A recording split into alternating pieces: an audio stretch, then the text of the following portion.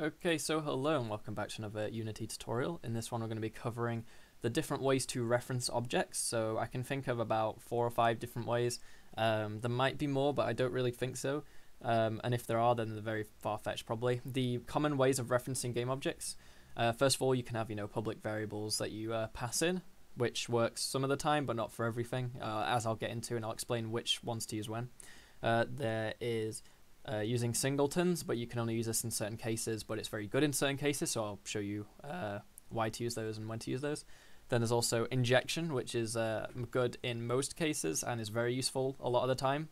And then we also have switchable objects, which I've already made videos on, but I'm going to cover it briefly in this as well. So I'm going to show you, why to use them and when.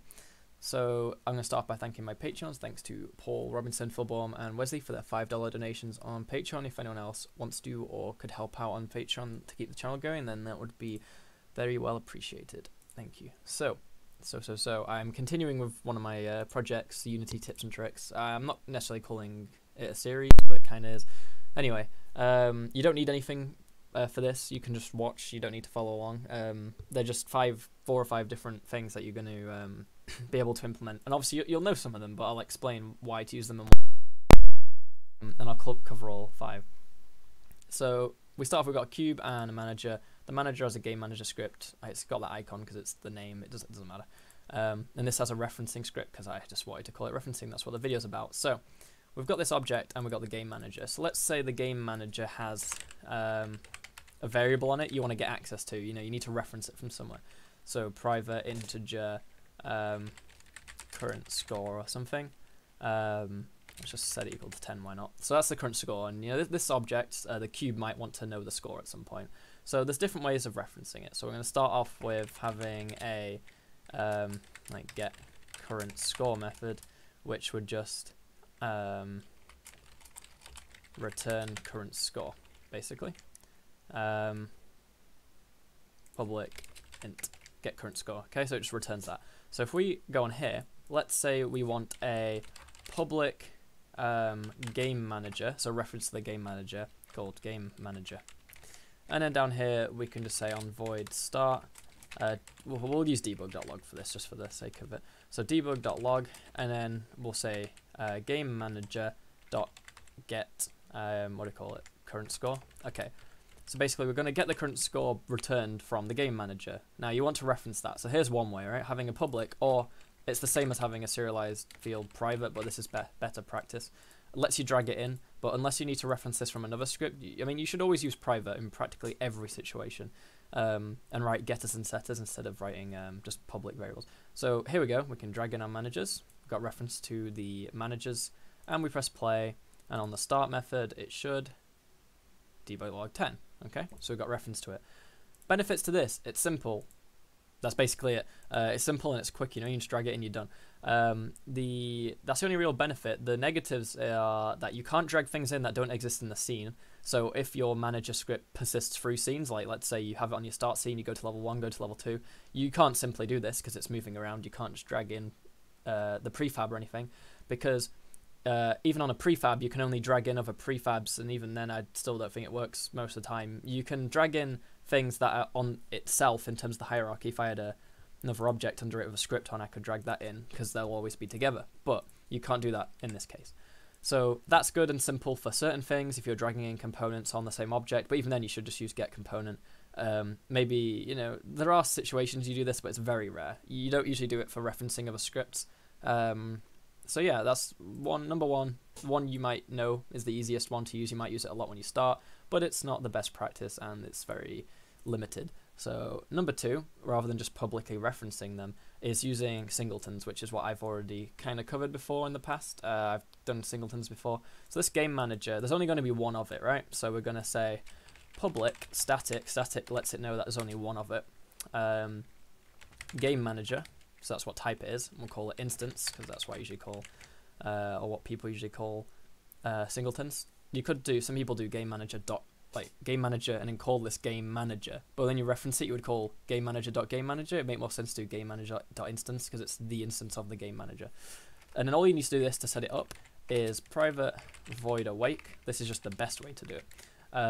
awake happens before start. So if you do all of your instance setting on awake, then if you do all of the instance getting on start, in other scripts, they'll always exist. If you do them both in awake or both in start, you can have problems with things happening before other things that you don't mean to happen. So this is just to make sure they always exist in time.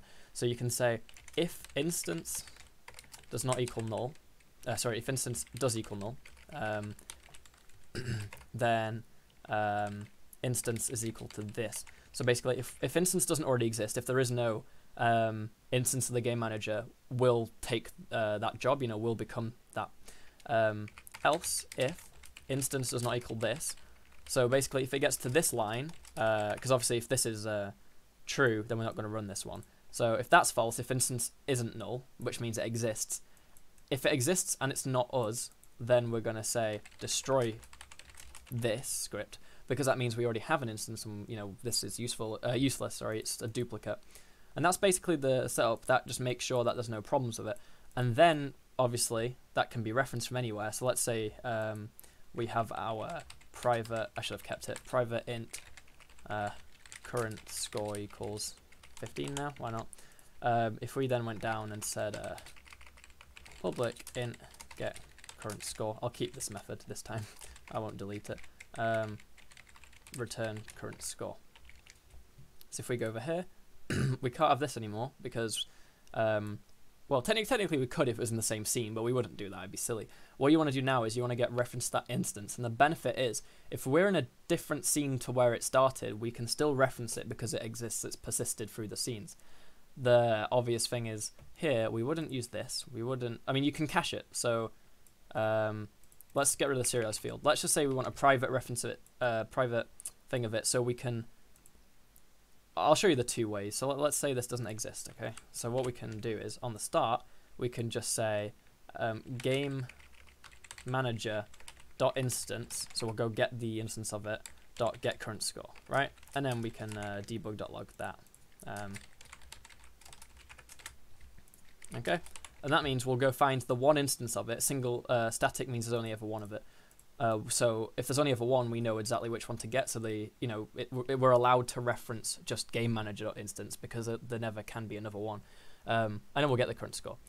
The problem with this is this works fine, and you might use this sometimes, occasionally. But the problem is this call. I don't exactly know how taxing it is, but you really shouldn't be calling this all the time in your script. If you call it once, if it's literally a one-off thing, then do it, sure. But if you are going to be calling it multiple times, it's best to cache it. So the way you do that is you would store a private reference to a game manager script.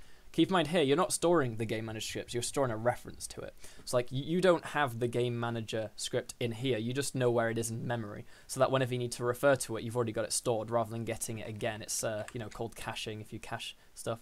If your browser caches an image, it means that next time you go to a page to load that image, it loads basically instantly because it doesn't need to go download it again.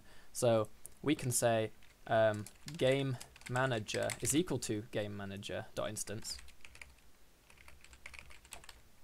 Whoops, dot instance. I can't type. Dot instance.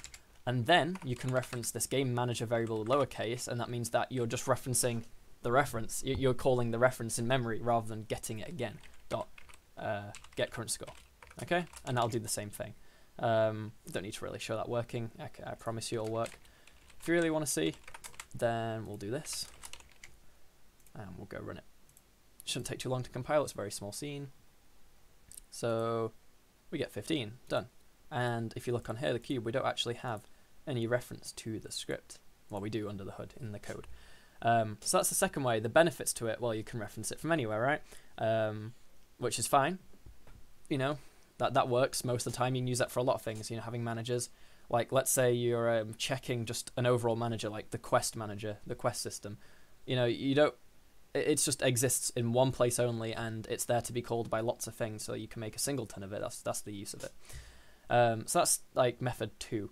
So method 3, we can do injection or scriptable objects. I'll save scriptable objects till the end. So injection. So let's say we had a a script that spawned something, because that's generally the time using injection. Injection is used when you create something. So for example, if you're shooting something off, you create a projectile, you need to give it data, you might as well just pass it in rather than getting it to reference it itself. If you already have a reference, just tell it, you know, it's like passing down family thing, I don't know. You already know something, so rather than getting it to learn it itself, you can give it to it. It's like inheritance almost, but not in terms of coding inheritance. You're not like deriving from a class.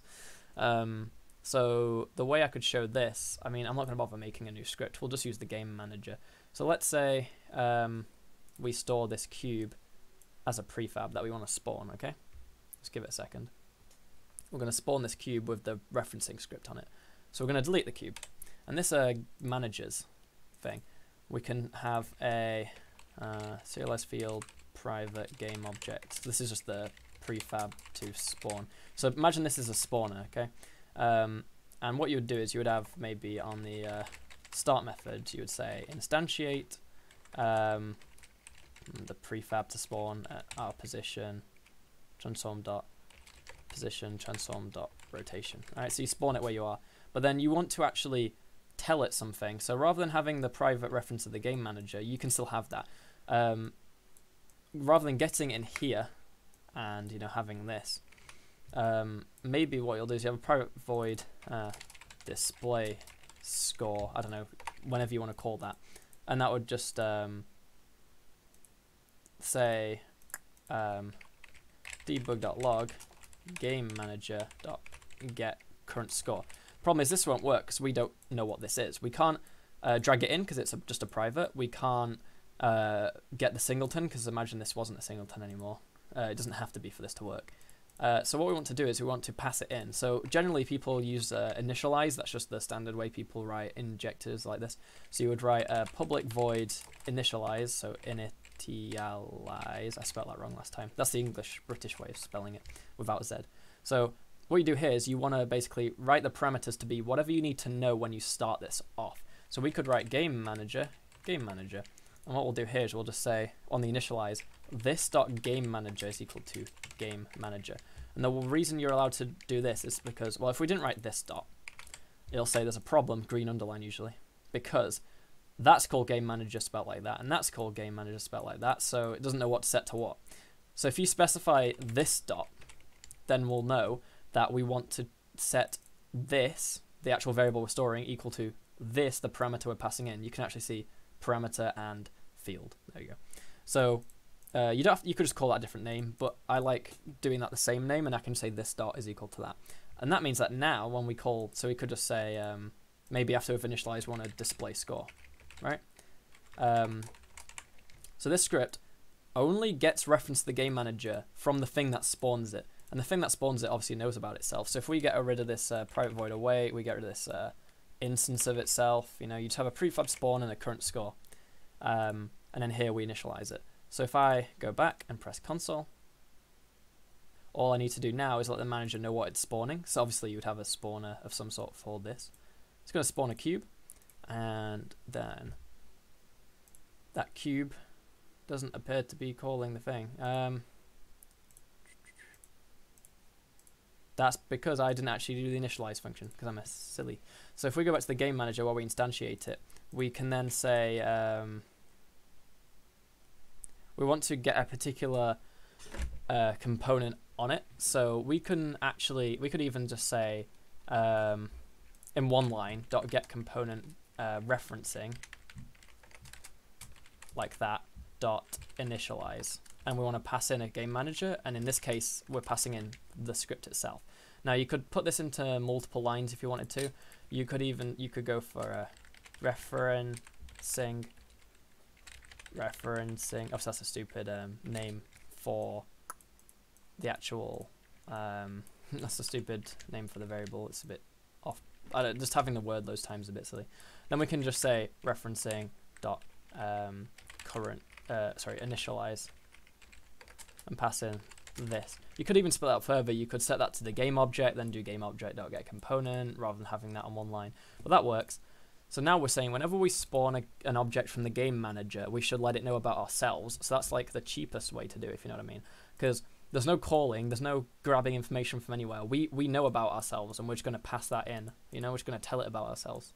So that's one way to do it. And I guess finally the other way to do it is scriptable objects. So your referencing would have a public game manager, which would be a scriptable object. Create asset menu. I've done this plenty of times. This should be, if you've watched my videos, you'll have seen this before. I use scriptable objects a lot. So file name, game manager. Could go as far as even doing like menu name is manager/game manager, something like that. And then this wouldn't need a thing to spawn, it would just need a current score, and then wouldn't have a start method because you can't have a start method, and yeah, just that. I mean, usually with scriptable objects, because if you want to serialize stuff, I think you need everything to be public that you want serializing, so we just have a public int current score that it stores, and all we need to do in here is just say on the void start game manager dot current score, and then you can just debug.log that if you want. Debug.log that. And obviously I'll explain the benefits and negatives to that and the injection system. I'll cover that again in a second, the reasons to use it and not to. So if we went right click, create a, oh, we're getting some, there we go, never mind. Create managers, game manager, I don't know, I'll just call it game. Current score is 2000 or whatever. Go to the managers. Doesn't have a script on it anymore because it's not a mono behavior, it doesn't go on objects. Put our cube back in, and in here, the referencing, we want a we want to be able to pass in the scriptable object. There's not really any other ways to like get scriptable objects unless you're referencing a script that already has it, you know, referenced. But at the root of things, you have to have it passed in. So we're passing in the game manager object here, and it's going to debug.log that. So there you go, 24124. So let's go back quickly. So the two I haven't explained why and when. Injection. So that is probably the best one. The reason's because whenever something that's spawning lots of other things, rather than those, like let's say you had something which was shooting something, right? Maybe some projectile, and that projectile you wanted to tell them, oh yeah, you're meant to explode. Like maybe the thing shooting it has been told to now start firing explosive bullets. Now maybe you might have a prefab for explosive bullets, or maybe the thing you're shooting off, you need to tell it to change something on a script of itself. So you can get the script of itself and do it through the actual spawner, rather than the spawner, the thing that's being spawned calling back saying, you know, bloody blah dot instance, should I get this? So rather than having like 100 calls a second saying, you know, to the manager, oh, should I be this? Should I be this? Should I be this? Whenever you spawn something, you can pass it in. So there's no callbacks. There's nothing that spawned has to call any code. You can just be spawned with the code you need. So it is very good for that. It's quite efficient. Probably the one you want to go with most of the time. Obviously, the one I mentioned first, the public dragging in, is the least of the time. It's not very useful most of the time. Then you want to have, what else is scriptable objects. So that's good for data that doesn't change, or at least if it's something like this that changes, you're going to want to actually save it. So the score, obviously, you might want to save. So that means you have to save it to a text file.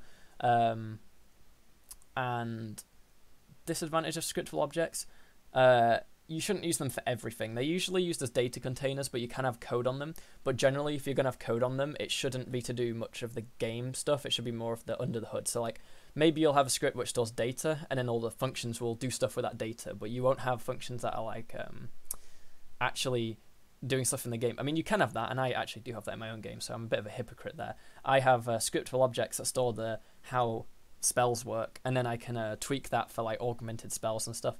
But the logic, you got to keep in mind with scriptable objects, you can't have void start, update, that kind of stuff, because Unity only has callbacks every frame in mono behaviors that exist on the objects in the scene that can get called. They don't exist. Scriptable objects are just data assets in your files.